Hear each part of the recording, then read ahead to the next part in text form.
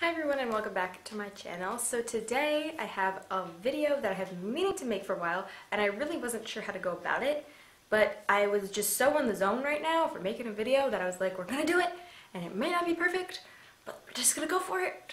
So this is my how I got involved in Fashion Week video because it is something that has been asked of me by everybody I have told in person, my own mother, people on here, just asking me how I did this, and I kind of just wanted to give you guys the rundown as to what I did and what happened when I got there and all that fun stuff. So let us just get right in.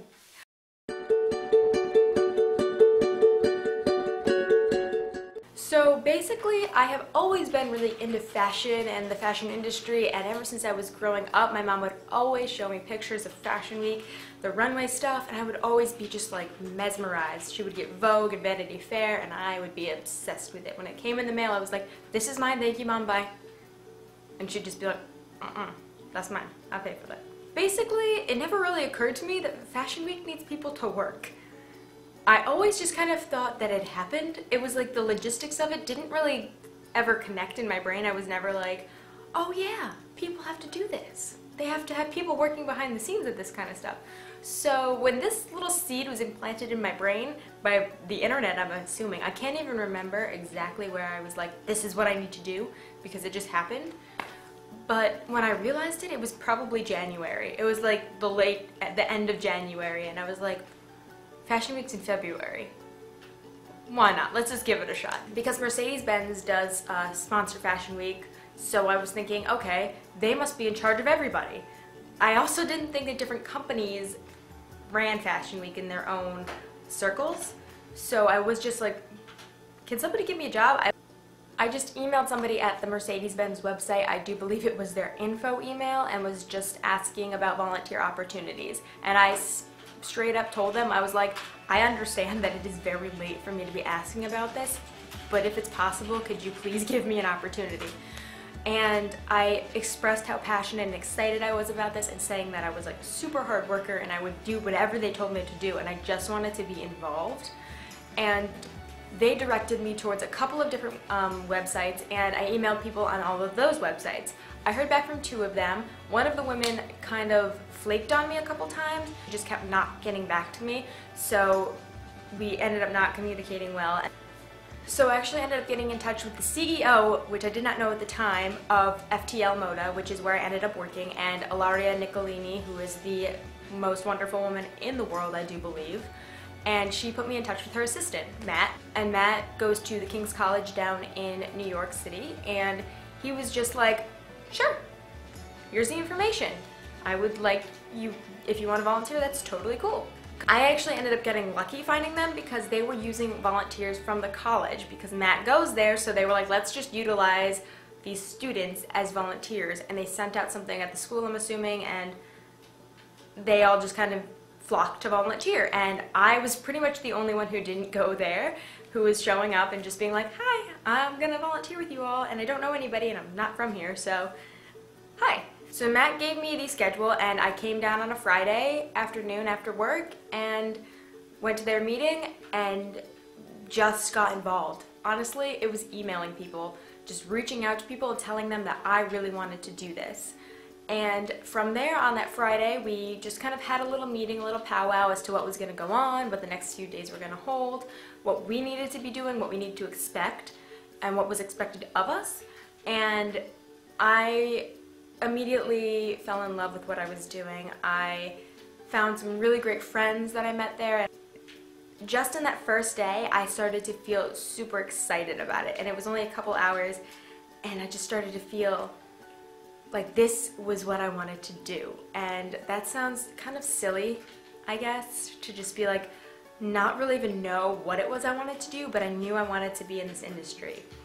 Then the next day was the day of the party, and I was on 7th Ave in the showroom, which was beyond amazing. Kendall and Kylie, their showroom was actually like across the hall from us, and it was like I saw all of their stuff before it was on the runway, and I felt super special, just saying. Just saying. And so we basically spent a lot of time putting together furniture and setting up stuff that was brought to us by the sponsors, and it was a beer company, so we were setting up a gajillion beer bottles. Me and Emma were just like lining them up perfectly, and it was just a blast. I blew up about a zillion balloons. I had like the worst blister ever, and it's still kind of there on my finger from just the continuous tying of balloons. And I met so many great people and I made really great connections, and networking is so important, and I hadn't really thought about this at all because I have come from a town that is very small and there's no networking to be done there. Like, you're not gonna meet anybody. And since that experience at Fashion Week, I have been talking to so many people about possible job opportunities and possible moving forward in something that I actually enjoy and not just working to pay my rent, which is what I've always been afraid of having to do. I don't want to hate what I do.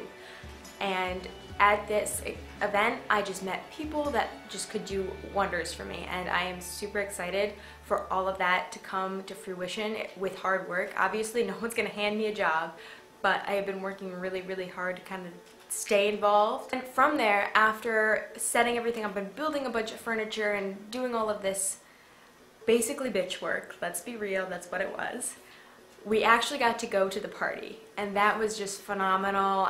I'm gonna say this, and it's gonna sound really cliche, but I felt really blessed to be there. And I'm not a religious person, but that's how I felt. I was like, I cannot believe this is happening. And I kept saying that to Matt, and he's like, this could happen for anybody. You just kind of have to like put yourself out there and not be afraid to fail. And so from there was the fashion show on Monday. I had Sunday off, and then on Monday I went back, and the fashion show was just incredible. I spent a lot of time just basically running to find people and get clothing for people and make sure people were dressed in the right places and all of that kind of stuff, along with setting up gift bags on the rows for the chairs and everything. And then once the show started, we just kind of got to hang out and watch. It was so much fun. Honestly, if anybody is trying to get into this industry, I would recommend email somebody. Honestly, go to the sites of the people that you enjoy, people that you like. If you don't know, Google it. Fashionista.com is a great place to look. I have found quite a few job opportunities down there. I will link them below so you guys can check out their own website. They have news, they have job opportunities, they have all of that on their website, and it's a really, really great resource. My biggest advice would just be throw yourself out there. Just be like, this is who I am, and be honest. I have no qualifications. I have no experience. I have no qualifications for these jobs. I will tell you that now. I don't. 100%. No. But I am so hardworking and passionate that it doesn't matter sometimes.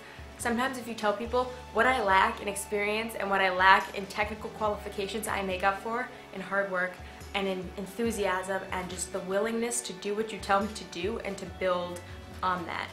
And I think that sometimes that is what people need to hear. If you guys are interested in seeing some more pictures from this event and everything, I will link my Tumblr down below, along with the FTL Moda site, so you guys can check them out. Ilaria is a god. She's wonderful. She's currently traveling, so she's just not available. But everybody who is involved with FTL Moda was just amazing, and I am in love with their corporation and everything that they're doing. And I will link all sorts of news articles and everything so you guys can check out what we did at the show and what it was all about, because it was Global Disabilities Inclusion, which is really, really cool because we had Rebecca Marine, we had Shaholi Ayers, and we also had Madeline Stewart, all of which are models with disabilities, but they're still walking the runway in New York, and that's just phenomenal. So I will link everything below, and if you guys do have any questions for me, please leave them either down below, Instagram or my website or my Tumblr. I forgot what that was for a minute, but I have a lot of different things that you guys can contact me on, which will all be linked below as well. I'm sorry if this video was just kind of random and rambly and I just kind of wanted to get it out to you guys because I did tell you I would make a video about this, and I really apologize if it was long and unclear and all of that. I just really wanted to let you guys know what I had been up to, how I got involved in this, and in the best way I possibly could. I hope you guys did enjoy it. If you did, please give this a like. I really encourage you guys to check out the links below. And also, if you're not already, please subscribe. The button is somewhere down here. And I upload on Wednesdays and Saturdays. And I look forward to seeing you all again very, very soon. Bye. Love you.